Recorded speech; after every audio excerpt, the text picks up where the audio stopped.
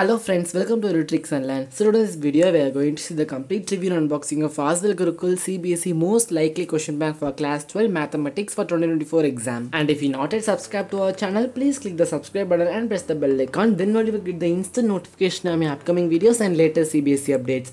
And in the previous two videos, we have uploaded the complete review and unboxing of Oswal-Gurukul CBSE Class 12 Physics, Chemistry, Biology and another video of English. And in this video, we are going to see the complete review of Mathematics. And this is the Oswal-Gurukul, the new syllabus mathematics textbook. And first of all, they have given the preface and the complete syllabus of this whole year they have given. They have given the question paper design, content, circular and the short summary of all the lessons, formulas they have given.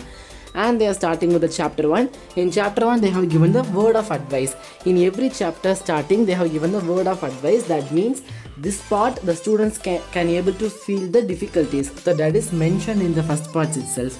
And they are starting with the objective type questions, multiple choice questions, case based questions, assertion and reason based questions, very short answer type questions, short answer type 1, type 2 and long answer questions. This is what they are following for all the chapters.